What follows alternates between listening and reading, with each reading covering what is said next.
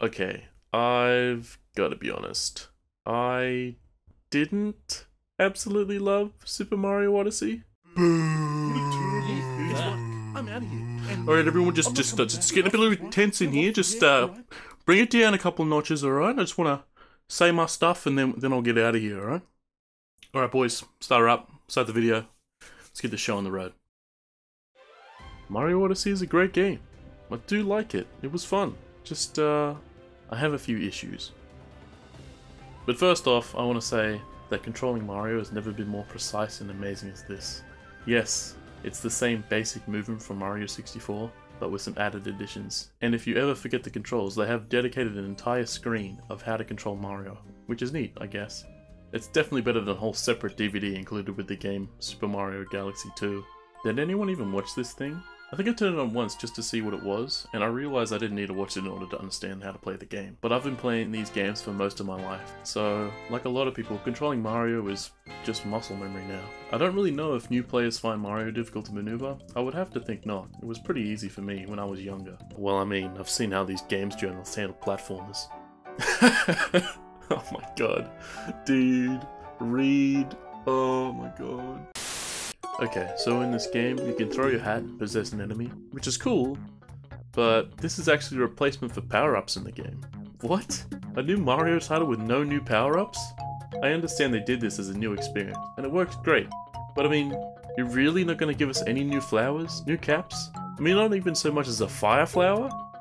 I don't really know why they didn't include both possessing enemies and power-ups. Maybe it would have been a bit too overpowered, but it would have been awesome to possess a dinosaur and collect the fire flower, start breathing on Goombas everywhere, like Charizard? I guess that's sort of villainous though. Would have made a cool boss fight against Bowser, 2 fire-breathing dinosaurs. Oh, that would have been sick. I haven't played this game in over a year, and just now I'm trying to recall any of the level names. I remember the desert level, I remember the food level, remember the beach level, the ice level. Can you see what I'm saying? If someone asked me to name a level in Mario 64, I'll be like, Womp's Fortress, Bob-omb Battlefield, Hazy Maze Cave, Lethal Lava Land. Mario Odyssey's levels just aren't memorable for me. I can even recall Super Mario Galaxy levels. By the way, Mario Galaxy 1 and 2 are the best 3D Mario games, hands down. Good Egg, Loop-de-Loop, Bubble Breeze, Freeze Flame, Toy Time, each distinct and memorable. Alright, now let's kick back over to Mario Odyssey and take a look at their names. Wooded Kingdom, Sand Kingdom, Cloud Kingdom, Lost Kingdom, Metro Kingdom. It's all just kingdoms. What happened here? What happened to the awesome names of the levels, dude?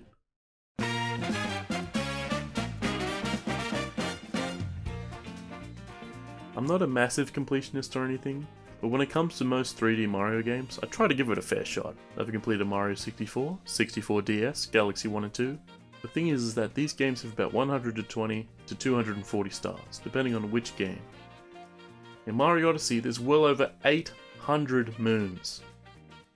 My first thought into my head was, oh no, this is going to be really tedious, isn't it? It's going to be like Donkey Kong 64. Which thankfully I don't think it is, but I'm not going to lie and say that this didn't hurt the experience for me. Since sometimes you can just find them lying all over the place. The world is chock full of these curvy buggers. The fact is, in previous Mario titles, getting a star was really rewarding. You did it, buddy. You beat the challenge. You collected enough purple coins on this 8-bit version of Luigi in a allotted period of time. Good job. Gold star for you. Literally. Some of the stars in the Galaxy games are challenging, but not impossible.